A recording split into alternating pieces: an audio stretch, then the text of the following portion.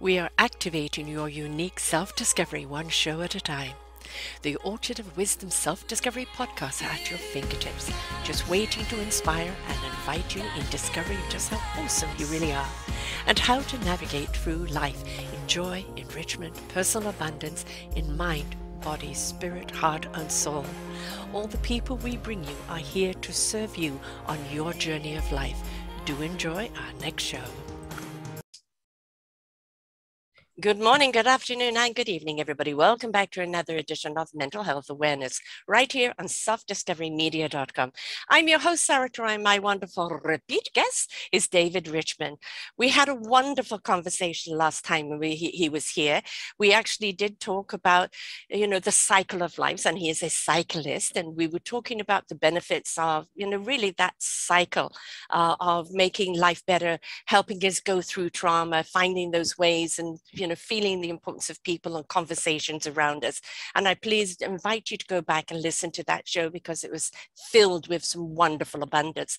But today we're going to be talking about something different.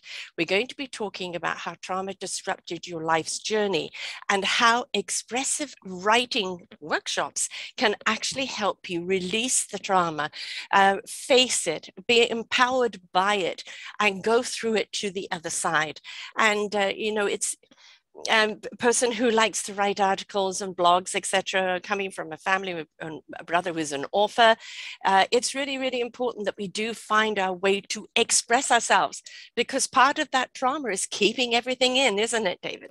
When you've got everything locked inside of you, it starts gnawing at you. It's like mice at the wires, and things start shortening out. Right. And, so you need a way of just being able to download it. And a lot of people just don't know how. And so you've got this beautiful expressive writing workshop, which is a way to show people how to release, let it all out there, spend it, right? And then see it for what it is. And actually look at it and go, you know what? Yes, that happened to me. Here it is, black and white in front of me. But right. Look what I've become because of it. I am not the victim of the trauma. I'm empowered by what the trauma has helped me discover about myself. Welcome back.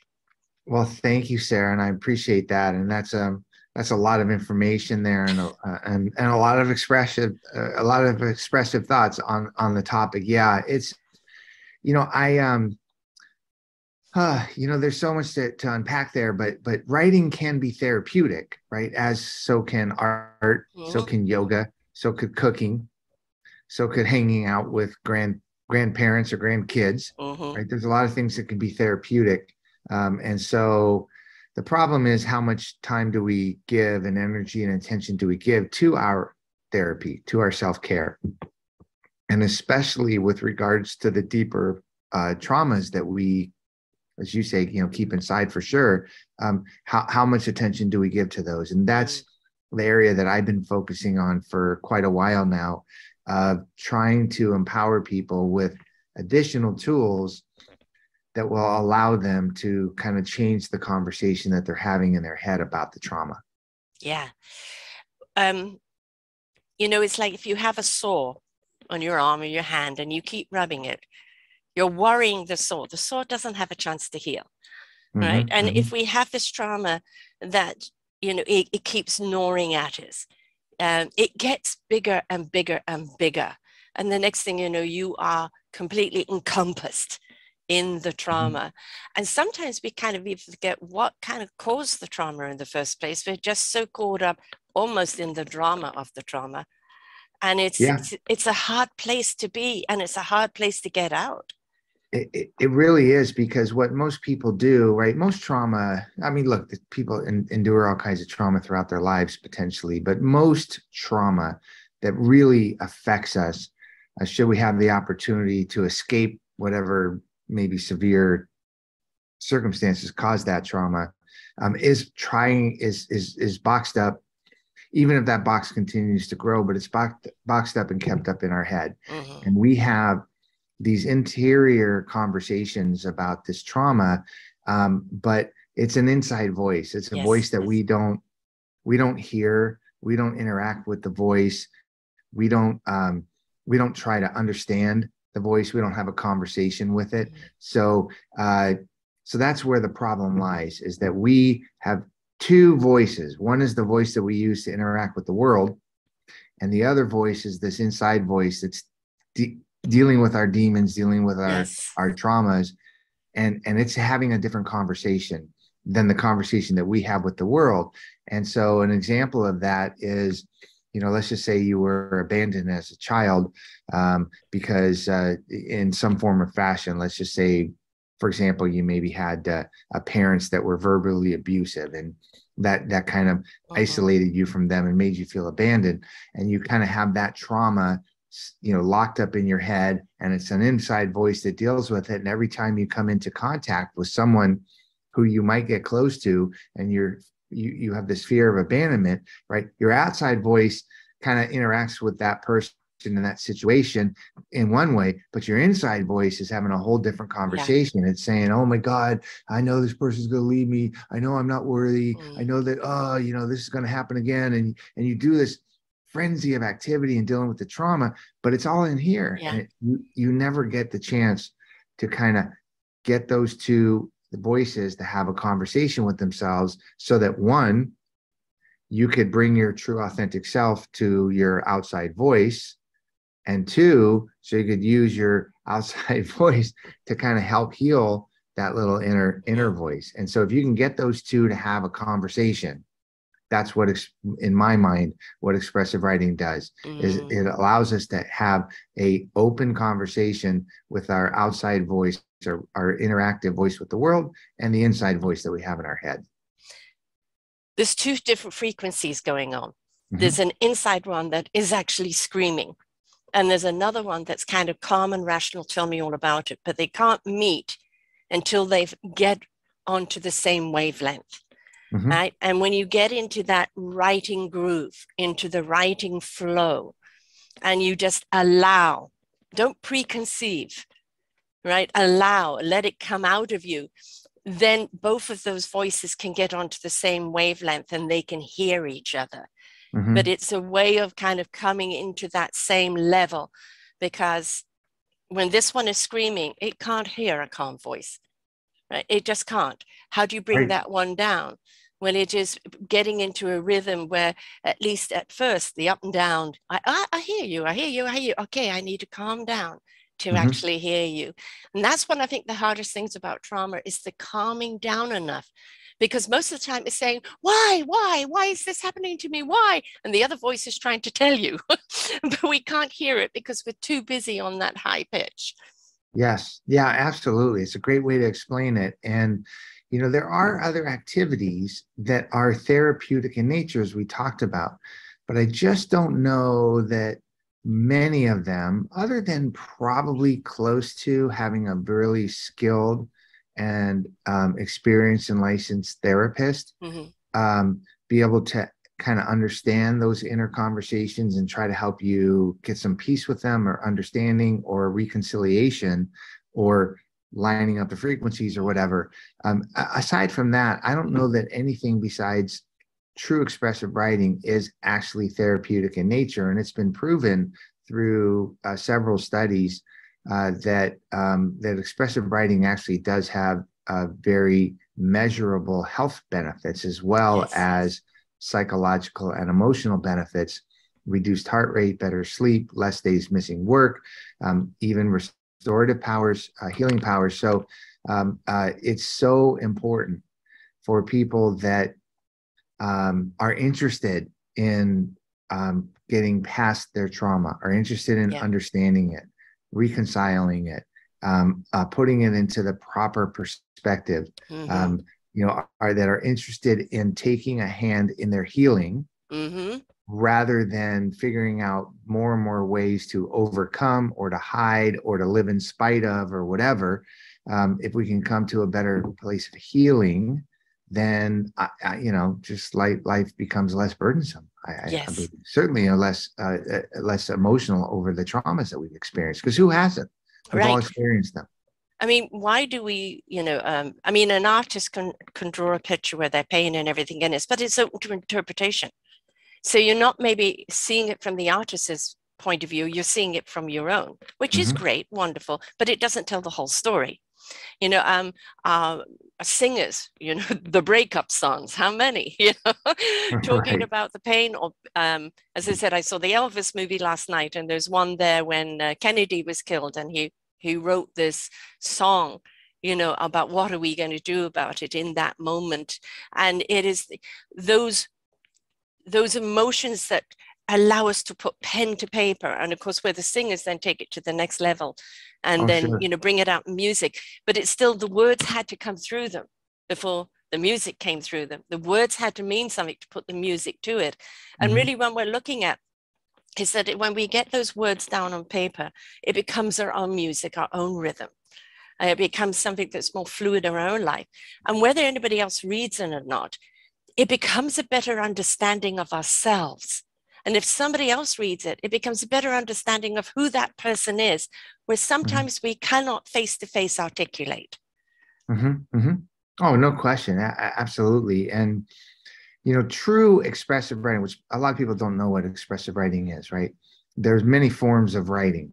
There is, traditional writing, there's nonfiction writing, there's narrative nonfiction writing, there's, creative writing, there's whatever.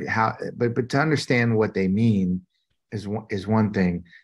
Expressive writing is a term, but specifically meant for expressing emotion on a piece of paper. And it's really, traditional expressive writing is supposed to be between the writer and the paper shredder. It's like, get it out, express your feelings, express your emotion, and then, crumple it up and throw it away. Yeah. Now, which is great. That's an unbelievable therapy. Unbelievable, right? To understand how you feel about something, to vocalize it, to then read it, allows you a different perspective on the issue and a different way to have that conversation, that self-conversation. What I try to do is to take narrative writing a couple of steps, expressive writing a couple of steps further, because what I want to do is what you just alluded to, is sometimes we want to share the writing with someone.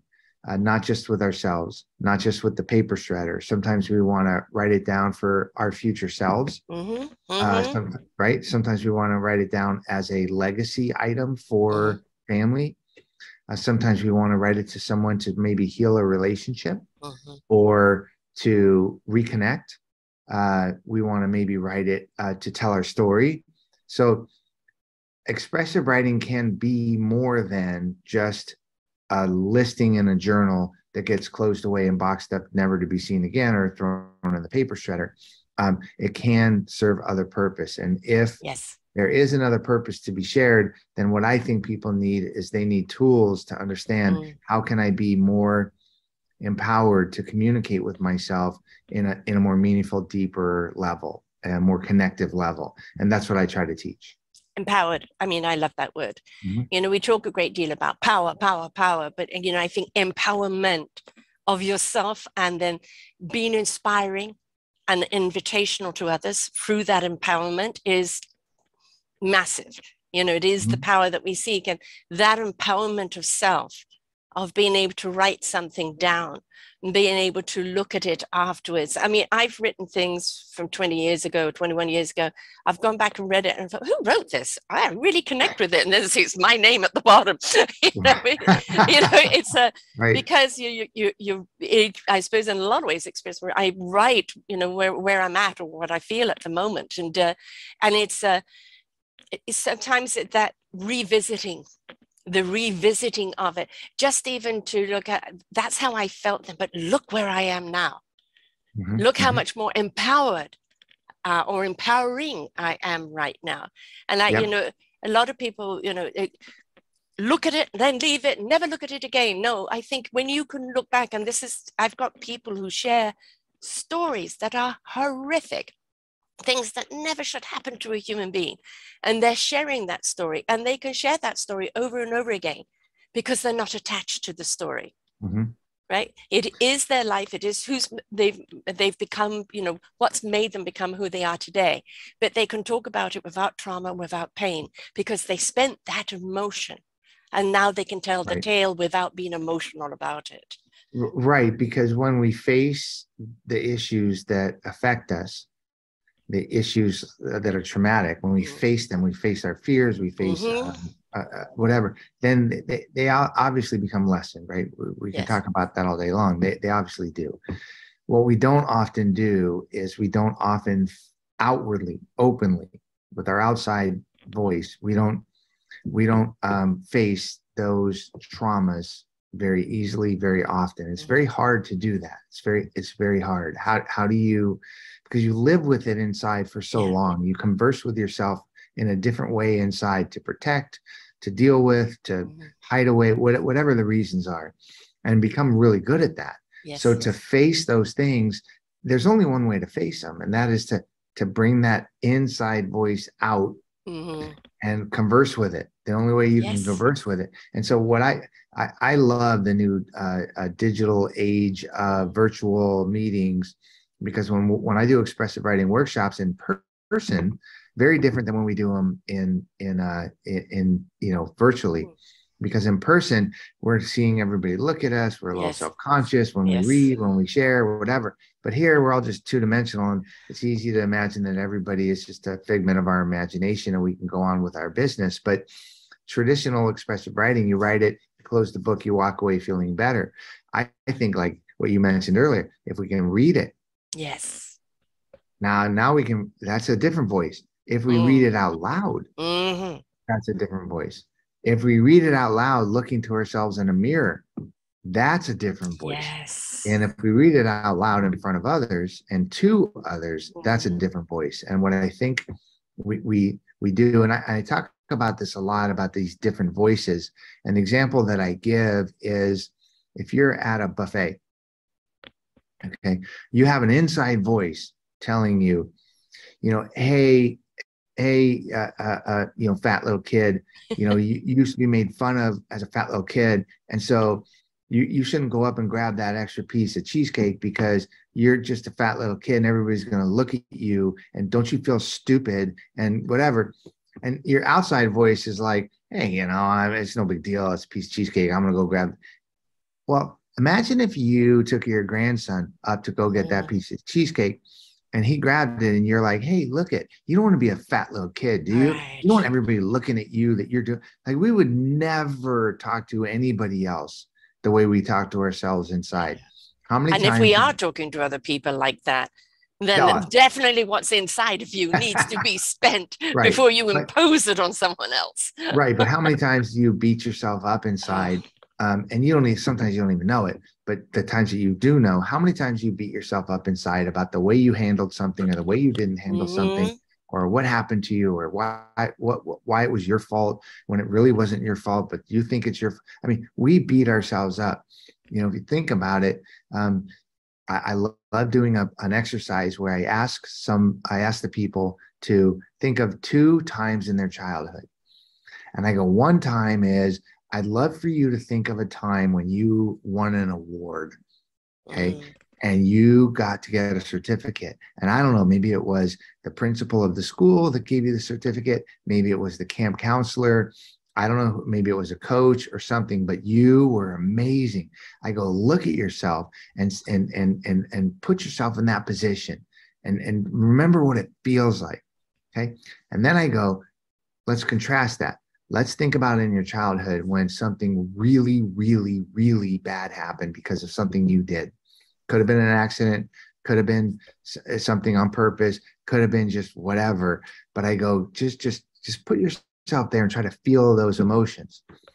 And so when everybody's kind of dialed into that exercise, and it's not that easy, but when people are dialed into that exercise, I say, now explain to me, like, when you see the person getting the award, talk to me. And everybody sees them there. Everybody sees themselves third person. Yeah. Like, that's somebody getting the award. And I don't really, like, okay, I see it and I feel it, but okay, but I'm watching it. But when it comes to the bad thing, the negative, they felt it. It was them. It was first person. We lean into our negative stuff because that's really who we are, and we kind of see the third person good stuff, because that's some other person. That must have That's been a mistake, a yes, once-off. Yeah. that's our inside Yeah. voices. And so what I try to do is I try to say, no, let's first person the good and let's kind of Yeah. third person the bad, so we can understand. Let's see that thing more on a stage, so we don't, you know what I'm saying? So Yeah. these are the kind of exercises we do. Yeah, I said to you beforehand that, you know, I'm writing my own little book right now, and somebody commented to me because I said, you know, I've done my own therapy through the years, and it's that I can talk about things that happened, but I don't have to kind of go into the pain and the anguish of it. You know, that is up to someone else who's reading it, of what they feel from it. You know, I can talk about what it is. And no, you've got to put the pain and the suffering in there. And I thought, why do I have to go back to pain and suffering for you to get it? You know, because it's like, Right. you know, if the words of what happened to me weren't impactful enough, you know, what do you want? Blood coming out of the page? You know? That's pretty funny. So I think at some point, it's when you can get to that stage where you, as I said, you can talk about something and it is no longer the blood coming out of something, Mm-hmm. you know, Mm-hmm. then you know that you've spent that emotion, and you can look at that award of, was it deserving? I did Right. deserve it. Right. And I worked for it. You know, this has been Mm-hmm. a journey towards that. And that's really who I am. And this other is what happened to me. And when we look at what happened to us, we need to change it to what happened for us, Mm-hmm. because that's when we discover our strength and our courage and our abilities. And actually, just how awesome, which I prefer the word flawsome, we really are. Flawsome. We're all Flawsome. flawed. We've all got Right. flaws. Let's celebrate them, right? And just be Flawsome. awesome I love that. in our I love flawsomeness. that. That's a fantastic word. I love that It is a word. lovely word. And yes, it's Yeah. I can't remember who gave it to me or where I saw it, but I think it's very apropos. I think one of the things about society is this always trying to strive to be perfect. In whose eyes? Yeah. Right? You know, you can break every record in the world and be perfect for a second, and somebody will pull you down the next. You know, it's the embracing our imperfections and Mm-hmm. that make us unique. Being able to say, yes, I did make a mistake then, but I didn't know any better then. I do now. So what I do now Right. is what Right. counts. Absolutely. Right. You only know what you know when you know it. And Yeah. you didn't know what you didn't know before. You No. just knew what you knew then. You don't, you know, so now that you know, you could be better.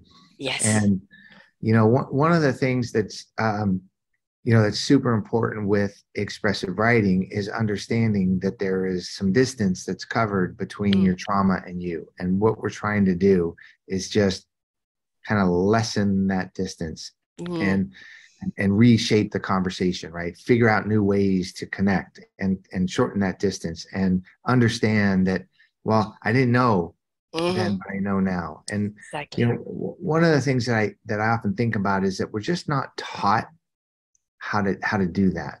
No. And you know, when you think about it, a lot of people are equipped to deal with certain things.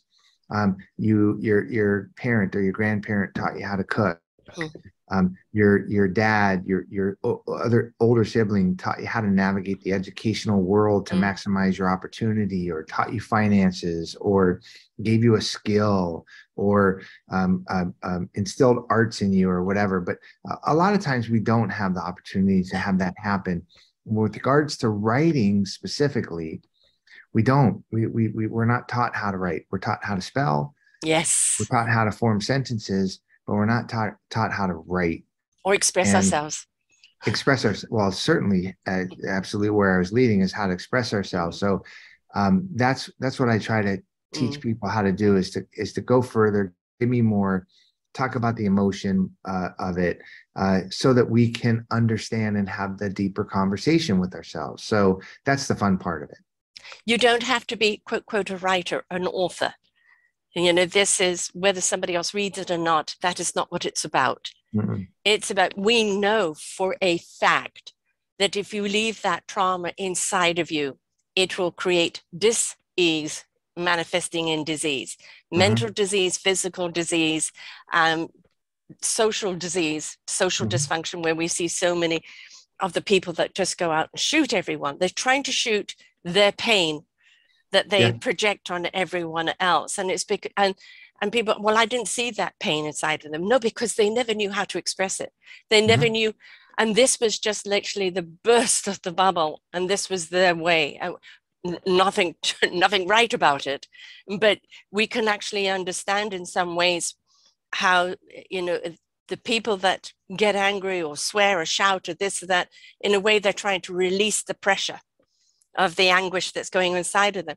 The ones that are silent, that have got all that trauma inside of them, if they don't find an outlet to release it, it is Mhm. a ticking bomb waiting to be released some way or other, either through disease or through some sort of interaction out there that's not going to benefit anyone else. Yeah, but also even you know, not enjoying life or getting Yes, out of our relationships or are connecting with our true authentic selves so we can be right. the best that we can be. There's a lot of ways that trauma manifests itself to limit us from becoming who we're going to be. And you know, I could give you know 100 stories of people um, in expressive writing workshops that actually learn how to overcome a piece of them that is preventing them from becoming their best selves. And a simple one that comes to mind right now is I had this wonderful woman. It was a cancer organization that I was working with, a big expressive writing workshop. And one of the prompts that I gave them was worry. Like, let's talk about worry for a moment. And I empowered them with some tools on how to have deeper conversations with themselves, how to express themselves on a more emotional level, how to see what they're feeling rather than just say what they're feeling. Mm-hmm. And this on the subject of worry, this one woman wrote this wonderful piece about how she was worried about everything, Mm-hmm. like everything. Mm-hmm. She from morning till night. That's what she was worried about. And I asked her on part two if she could solve for worry, how would she get a better night's sleep? And so we talked about that for a little bit in her writing. And for her, a visual came to her is that she had kept a pillowcase that her grandmother had knitted for her up in the closet for many, many, many years. And she said, what you need to do is to put grandma's pillowcase on your bed tonight so you can get rid of all your worry. And I thought it was a wonderful analogy. And so I said to her, can you read that to yourself tonight? And can you actually please go get the pillowcase? Can you actually put it on your pillow?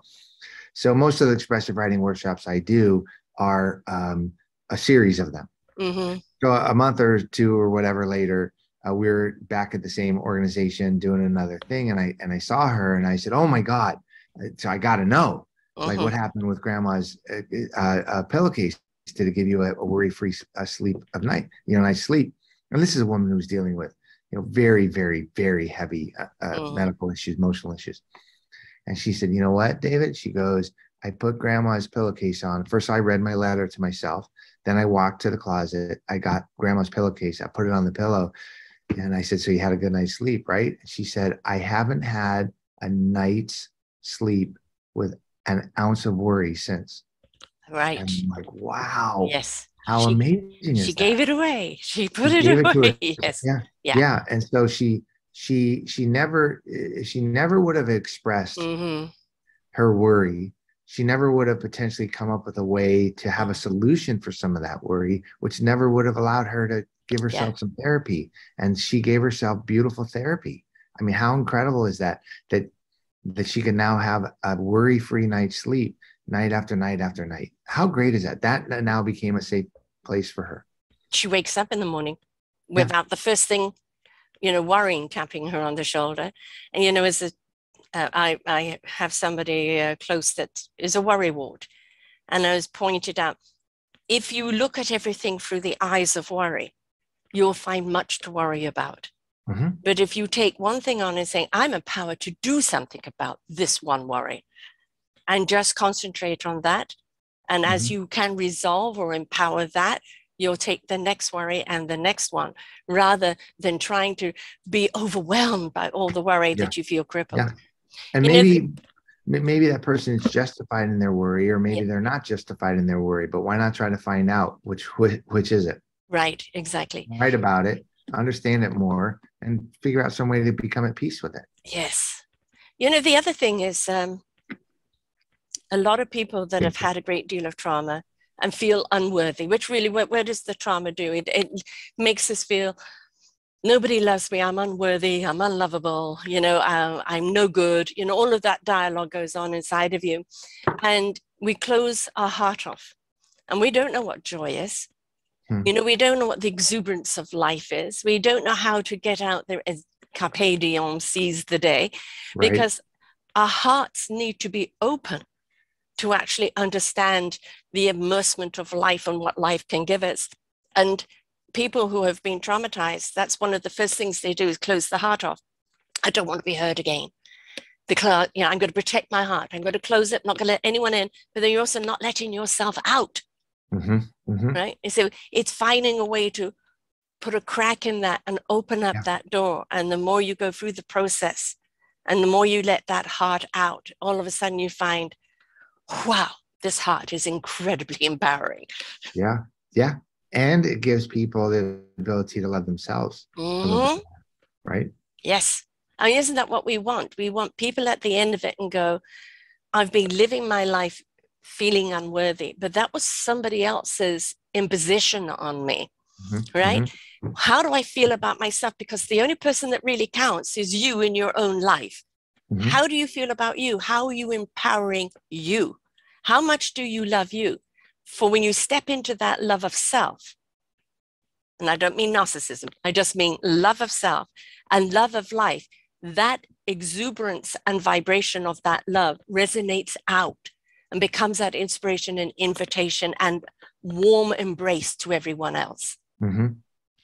Yeah, very, very well said. I love it. And so how do people go about doing expressive writing?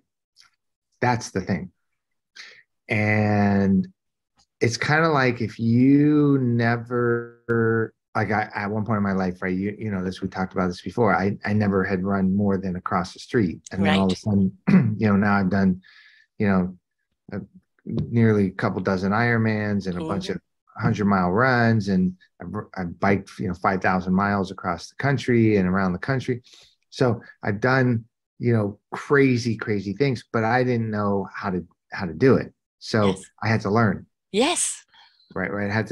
If you've never been to the gym, you can't just walk into the gym and understand what to do. Pick up the weights. You got to be taught. When it comes to expressive writing, what do you do? And so first step. What are the steps? Right. And so there are many steps, and it's not let's sit down and figure it out in 10 minutes. Right. You can't become a regular yoga practitioner after one session.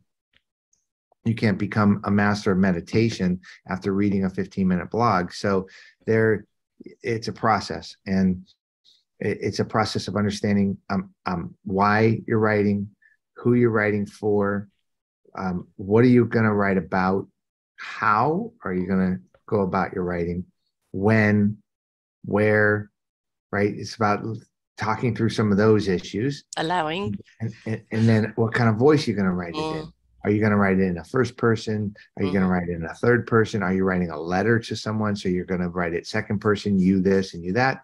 So understanding those basics. And then I like to talk about tell me more, like going deeper. Tell me more, tell me more, tell me more.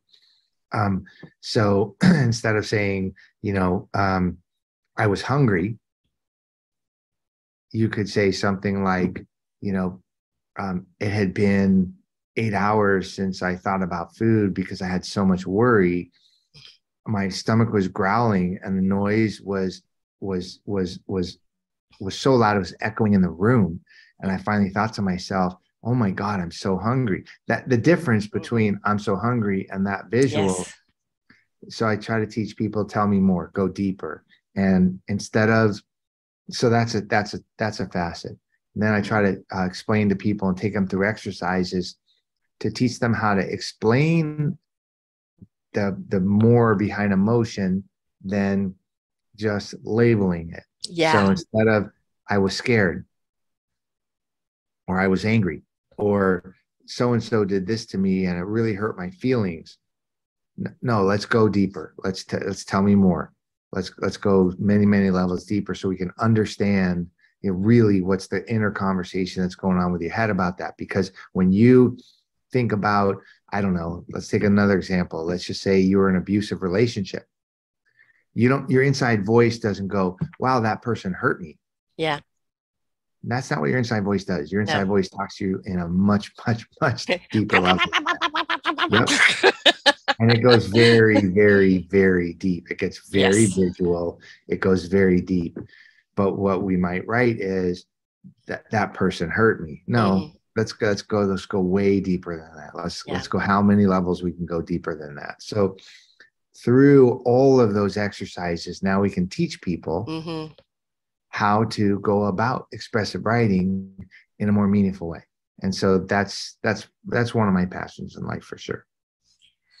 I'm a lover of words. I'm a lover of conversation. I'm a lover of people being able to express themselves. And one of the things is, and I've been saying this for a while now, we don't listen anymore. We don't read anymore. We're headliners. We are labelers. And I don't know whether we've just got lazy or made ourselves too busy, or we're trying to avoid. But we are not allowing ourselves to have the broader thought, or to take something in, or to ask a question, or to read deeper into what is being said or what's being written. And I think one of the things that, if you're going to do expressive writing, one of the things you're going to have to give it is your inner honesty, your outer honesty, but your time. This isn't a quick fix. This isn't you're just going to have a creative writing workshop and hallelujah. It's going to peel back the onions, and you've got to be nurturing of yourself and going through this process. Give the time. You don't know how you peel, but when you peel back the onions, what it's going to reveal, or how long it's going to take, or what impact your words, when you're willing to really express them, are going to have on you. And each time you do write something, it isn't like, okay, finished. It is now really look at it. What is it really trying to tell you? What can you do with this? How can you take your empowerment back and change the narrative of what you've just expressed into something that's more empowering of you? And we have to be willing to give our time and our effort and stop looking for quick fixes. Yeah, beautifully said. And there are informal and formal ways in which you can go about doing that, right? Informal and formal ways. Informal ways are just figure it out and sit down and start to write. But yeah, that's easy, but it's not so easy. The other way is to get some kind of guided exercises, some kind of guided instruction on how to do that. Yeah. We need an orchestra. It doesn't matter how great you are with your instrument, and everybody coming to that orchestra, everybody's great with their instrument, but without the conductor knowing how to bring out each instrument and play that music in harmony, you're going to have static. You're going to have chaos and confusion. You're the conductor.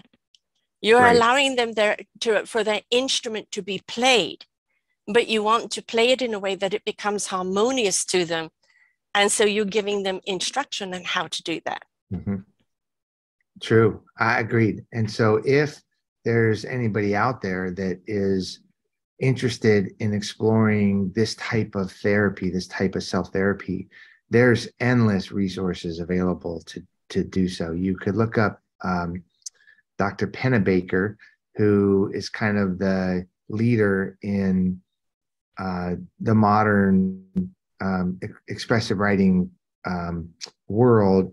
In the 70s, he ran a study and kind of approved the medical benefits. There's been countless studies since then. But if you just look at benefits of expressive writing, or basics of expressive writing, that's a great place to start, right? I'm sure that there's tons of master classes, tons of YouTube instructional videos, tons of, online university type stuff. But, we don't often take the time to learn how to do something that is, why do I need to learn how to run? I'm a human, I should run, Yeah. you're right. So it is a little bit of a barrier to people to have to go learn how to do something that seems like it would be basic. But boy, especially for anybody troubled by trauma, or anybody who knows that they've had trauma and they want to figure out a way to help get past it or reconcile it and understand it, I would look into expressive writing as a potential solution. Sorry, I have a helicopter overhead of me for some reason. I'm not sure why. Oh, good. Very, very, very glad to hear that. Yeah. I know for myself, I was intimidated because my brother was the professor, and he's the author, and he's had a lover of words since the age of 6, and so I'm dyslexic and didn't finish school. And so, I was intimidated that I couldn't write. And I was writing for his online magazine, and he would correct it. And I said, well, it's great that you're correcting the grammar and the spelling, but you're also taking away the story, because I kind of write in a different way. And so he agreed to leave it alone, and then was surprised people who reacted to it. And it was the reacting to it because they resonate with it. I'm sharing my story, but it's their story. And I think that when people do start to write and really allow those layers to come out, it becomes something that I know you will do for the rest of your life in some form or other, because getting those words down on paper, reading them, even if you just wrote it, didn't read it right now and come back to it later, it's your inner self talking to you, showing you where you are or showing you how you feel. It's just the writing is such a wonderful process of an expressing of oneself in whatever way. But it also, as I said, there's many authors I've interviewed, and they've said that when they started writing, they weren't quite sure, what did they want to do? But when they finished it and they actually read back what they had written, the therapy that it had been to them, the expression of who they were or what was going on, or going through the journey of writing the book to who they are now, is something that will stay with them for the rest of their lives. Sure. So whether you are a writer or not, I'm not. Come on, I can't spell. I've got Grammarly, thank God. I'm dyslexic. My words go the wrong way around. But it is about, let go of any of the judgments. Let go of anybody. Oh, you should do this. You're giving the instructions of how best to bring it out in you. But the pen or the fingers on the keyboard, that's you. You're the artist of your own canvas. All you're doing is showing them how to use the brush or which paints are best for them. But it's up to them what they paint or what they write. But I promise you, when you do take it and you do start expressing and you do start releasing, you see yourself through the writing. Well, you're in discovery of yourself. You're in discovery of yourself through your writing, and you discover you're so much more. And as you're doing that, over your right ear is self-discovery. Yes, exactly. Where do you think that came from? Yeah, exactly. Exactly. And that's the thing is, I think we are always in self-discovery. It doesn't matter, what chapter we're in our life. It's what's the next chapter? What do I have to discover of who I'm going to be in that chapter? And I think one of the things that we need to keep alive is our wonderment of what else is next out there. Who else am I going to be in life? I'm turning 68 this year. Is life over? No. It is like, what is that next chapter going to be for me? And I'm in discovery of it. And I think if we can be in discovery, and then as we write and release and we step into that discovery, we realize that, hey, yeah, I've become my own conductor. Right. But oftentimes people at the point in which they reflect like that in their lives have already figured out who they are and who they're going to be. And that's usually the person that they see standing in the rearview mirror. and as opposed to the person they see standing down the road.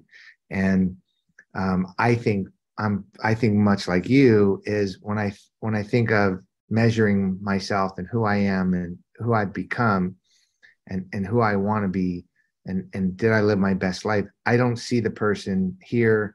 I don't see the person behind me. I see the person down the road. And so we can't keep, in my mind, we don't get to that person unless we're doing the work. We got to continue to make our way down. Yeah, we got to make our way. It's not like, oh, I'll become that person one day down the road. No, it's not you coming to the finish line on the marathon. Right. You got to be at the starting line too, and you got to be in preparation to run. Right. Yeah. But being present is tough though, because oftentimes we are limited by the traumas that are in our past. We're oftentimes limited in becoming fully at peace with where we're at right now, so that we can take meaningful connective steps forward, because we haven't reconciled the issues in our past. And it's hard to take a step forward if the rabbit hole is still trying to suck you down. Mm-hmm. At some point you've got to put a cap on that rabbit hole. I'm not going to go any deeper. Right. I'm going to rise up. I'm going to release. I'm going to close up this rabbit hole. And there again, you can avoid as much as you like. You can blame somebody else as much as you like. As there's one finger pointed there, there's three back on you. Right. This may have happened to you, but what are you going to do about it? Mm-hmm. Because it's in your hands of how you heal yourself, along with programs like you're offering. But you still got to be the author of your own page. Mm-hmm. And you've got to be willing to participate. There is no quick app. There's no quick anything. But you can get through it quicker if you truly immerse yourself in it. Absolutely. Totally agree. You're speaking my language.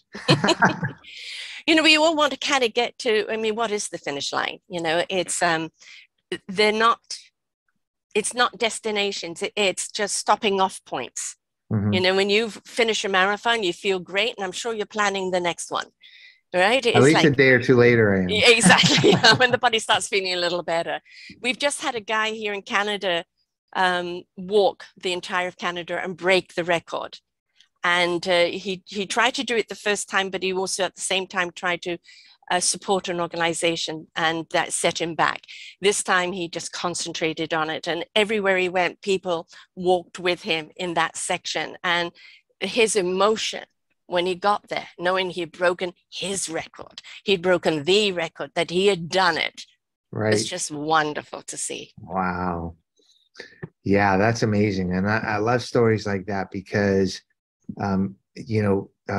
connecting with yourself and what your goals are and solving your problems, or becoming at peace with your problems, does allow for the journey to be expanded. And I love this idea of setting our goals high enough and of pushing ourselves to become better than we are.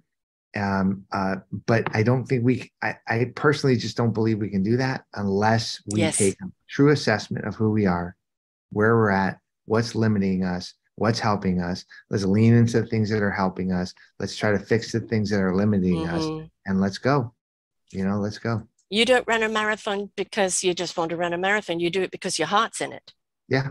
Right. Again, going back to, if your heart isn't open, all the things that you would like to achieve, you can't achieve, because your heart has to be in it.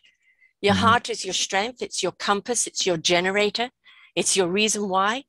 And your heart has to be open. And we're scared to open it because of the pain that it's been inflicted on it. But if you don't open it and release that pain, you will never know what it's like to truly live and love life. True. Well, let's get everybody listening the opportunity to do that, right? Yes. Get them to call up a local organization, do some research on the web, join. There's tons of trauma workshops. There's all this great stuff out there.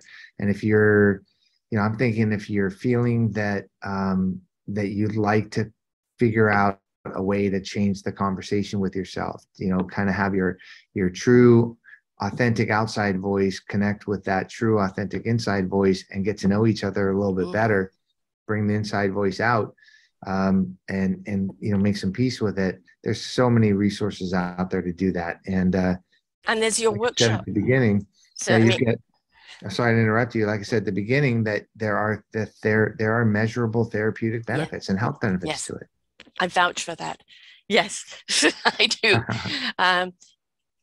Again, there's two words I don't like. I don't like comparing and competition. Competition is, when you are competing in a sport or something, but not competing with someone else, not comparing with someone else, because then we always feel less than, right? Yeah. And it is about releasing of oneself and always looking at, what if I can? What if I can? What if I can? What if I try? I don't know what I'm capable of doing until I give it a try.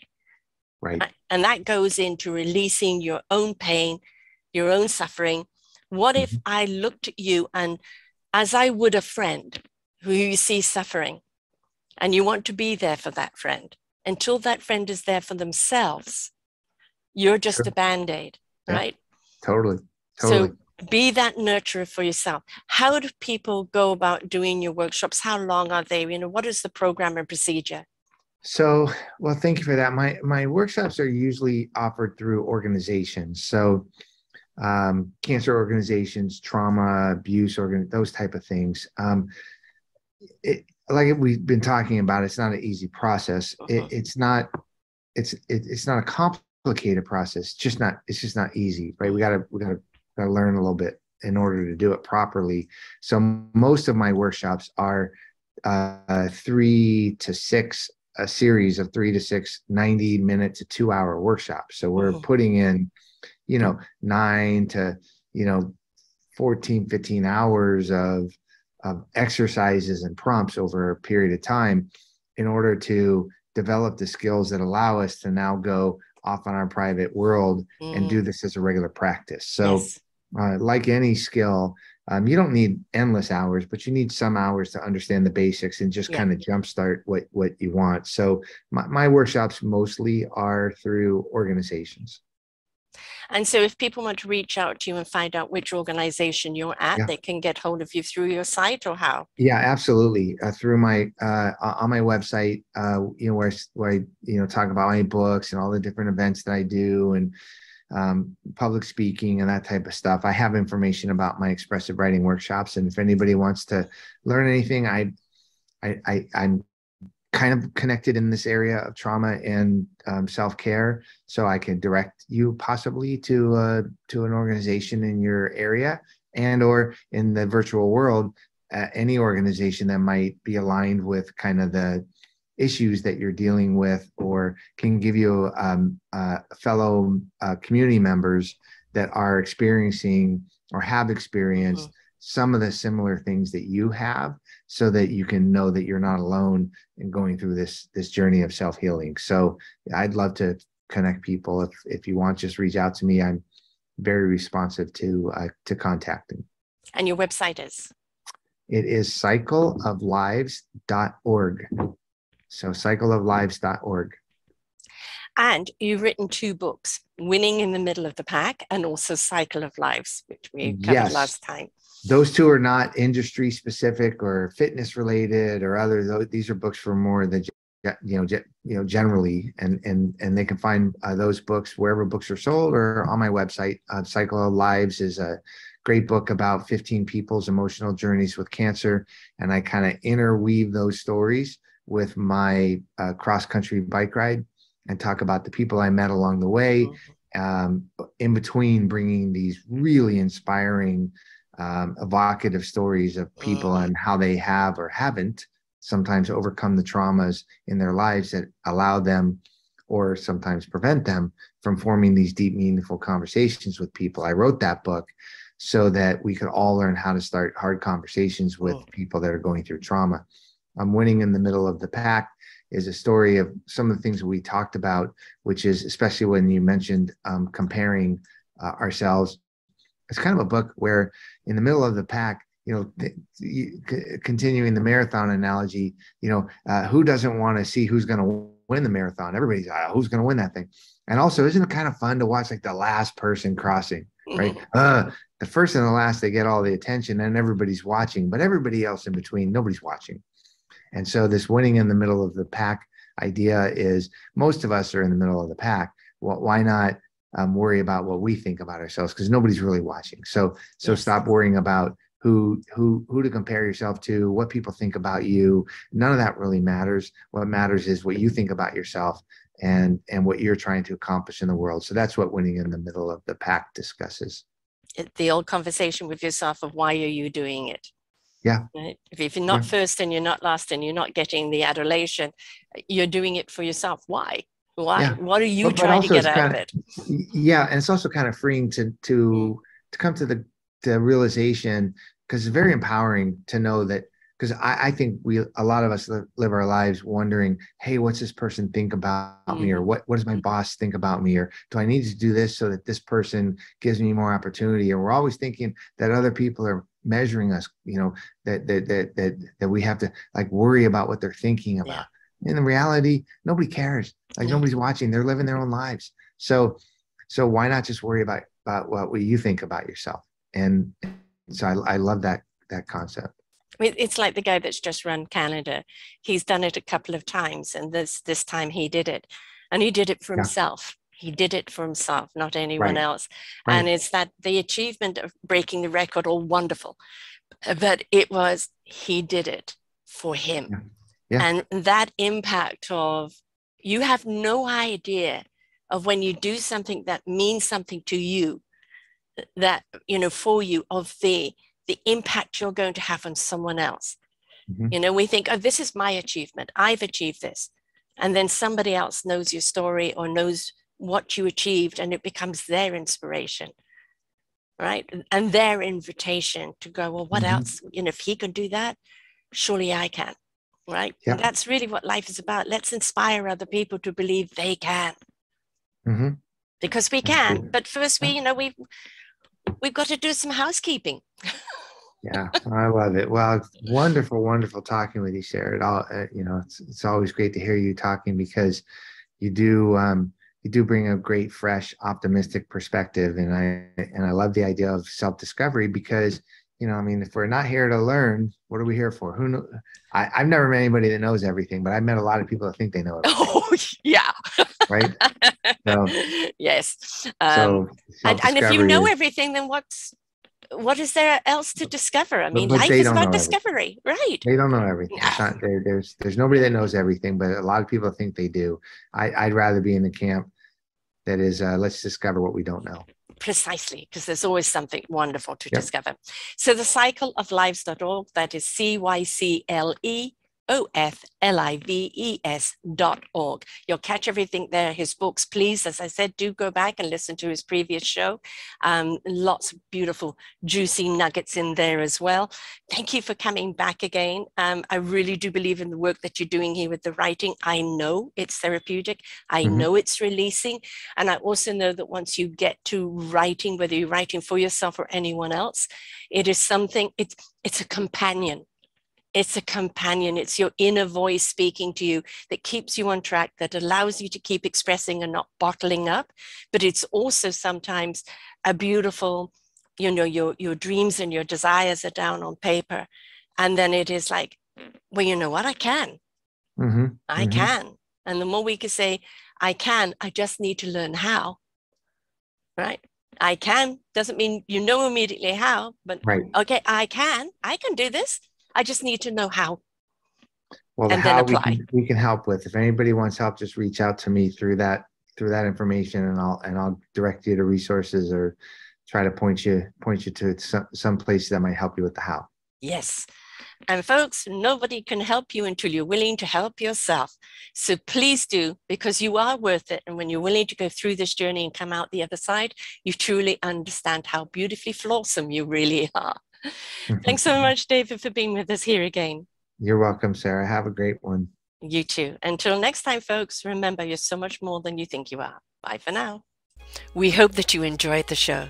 Find all of our shows on selfdiscoverymedia.com under podcasts or selfdiscoverymedia/shows. And for all our current shows, go to What's New. We are supported by you, the audience. You'll see a nice big shiny blue button for one-time donations or follow us on Patreon, and you will be able to support us there. We enjoy bringing you such wisdom. And the next show will be up in just a moment.